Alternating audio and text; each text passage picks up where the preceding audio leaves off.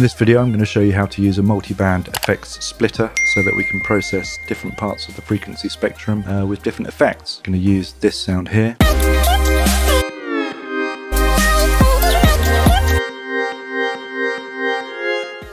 So what we can do is simply click the plus sign here, and within the Bitwig devices menu just select multiband FX. So we've got one that splits it in two, one that splits it in three. Let's just use the two for now. And here we can see the multiband FX2.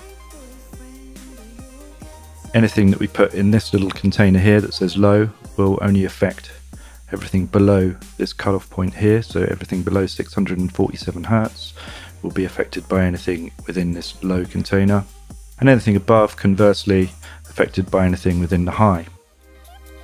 So we simply select which part we want, plus, and then we can add, for example, we might want a chorus just on the top end but not affecting the width of the low end.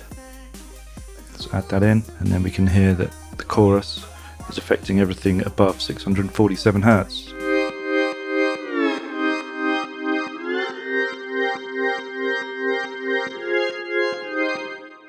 If I just move this up,